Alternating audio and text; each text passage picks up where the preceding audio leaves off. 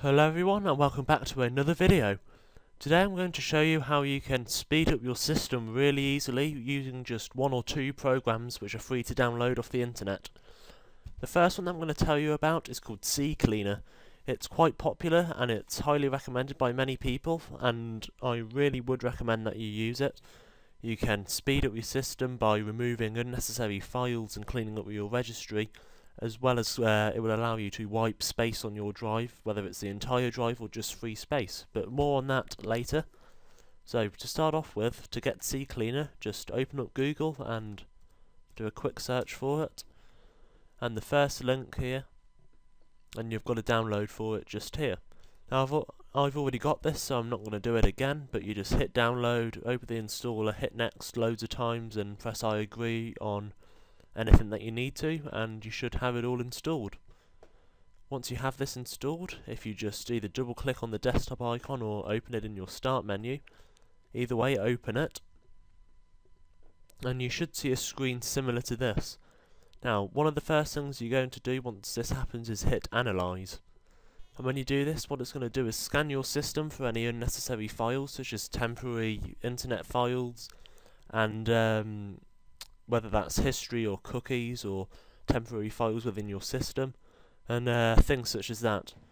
And I just need to close Google Chrome now to clean it. So, and it says I'll save approximately 35 meg. If this is the first time you've used it, you could save a lot of space, and you know, it will speed up your system a little bit, and hopefully this will help. So if I just press Run Cleaner, press OK, and in just a minute this will delete all of my files that I don't need, so that's brilliant. One of the other things you can do is press registry, and if you've never cleaned your registry before, there's bound to be loads of stuff that needs to be sorted out. And if you hit scan for issues, I'm not sure whether this will come up with anything because I've recently done it, but you'll get a list of anything that's potentially wrong with your registry. You know, an easy way to pick up problems in your registry is if you install and uninstall files, little bits can be left behind, things like that.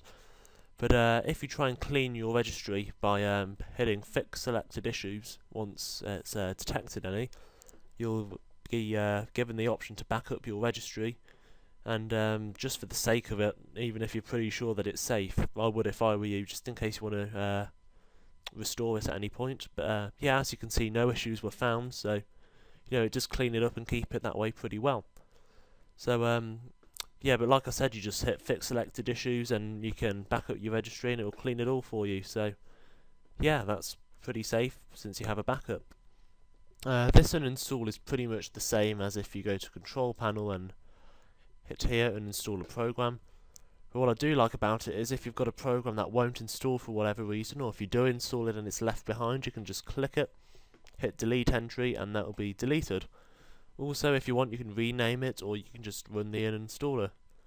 And also you can save any results to a text file if you want. So, you know, it has a few more features, so that's nice.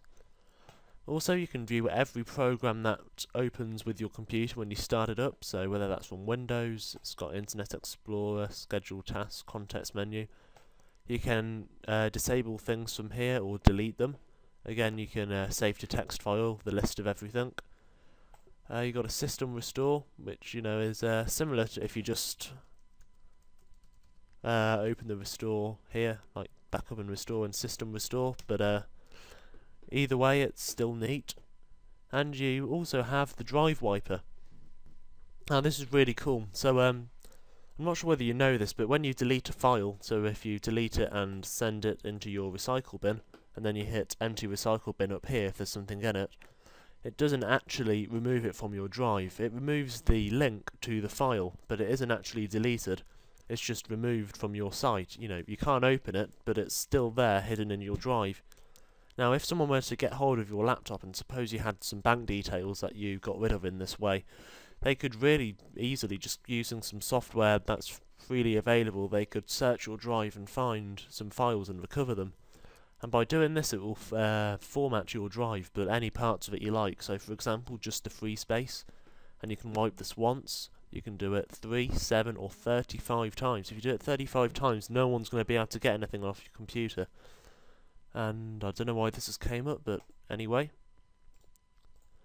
And yeah, so you can do it for any or all of your drives, and if you say you want to get rid of your PC, you can just go entire drive and delete absolutely everything, but make sure you only do that if you really need to, because it's going to be hard to get a lot of stuff back.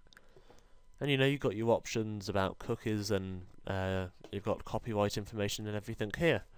So that's CCleaner, and I think that this is really good, and it's really simple to use. Right, now the second piece of software I'm going to talk to you about is called Soluto. And this is some pretty good software that's mainly web-based, but it runs on your system for you then to view online, so you can use it from anywhere once you've run it once on your computer. So once again, if you just head over to Google and do a quick search for Soluto, and if you open this up, you should be able to find a download for it. Just right here, if you click that, and you can have up to 6 slots. I think that means 6 computers, but yeah, that's really good. So once you've downloaded that, you're going to get a tray icon down here. Now you're going to have to restart your computer when after it installs, and that's you know, partly because you know some installers need you to do that, and it's partly because one of the ways that it works is it counts how long it takes you for your computer to boot up, and then it will tell you which programs take the longest to boot up and how you can get rid of them. So if I just close out of this and right click this and click View My PC, and if you just give this a minute, it loads up and it tells you a little bit about your computer right here. Like I can get here, it tells me my computer. I've got an Intel Core i3 and 6 GB of RAM and whatever.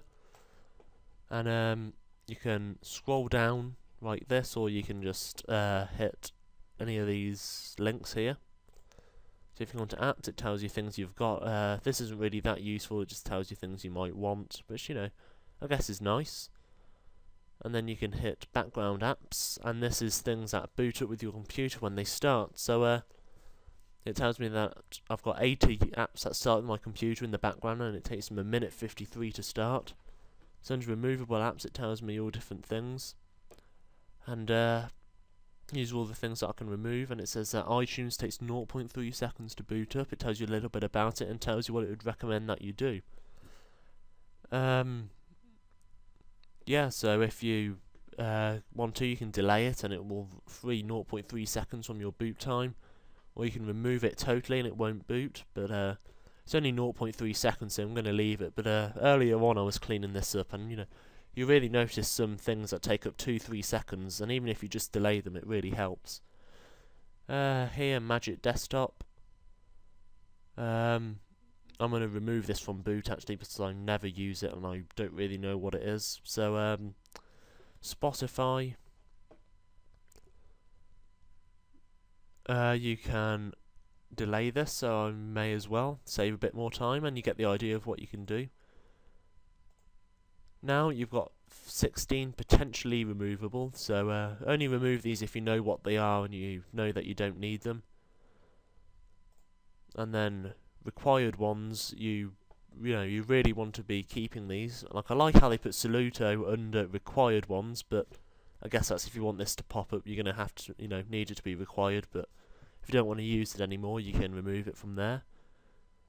And yeah, and then you've got 6 removed apps, which are all the ones that I've removed. So this is a quick video on how to potentially speed up your system using CCleaner and Soluto. I hope that this helped you. If it did, please leave a comment and I'll be interested to read them. If it did help you, please like and subscribe. Thanks for watching, and I'll see you in the next video.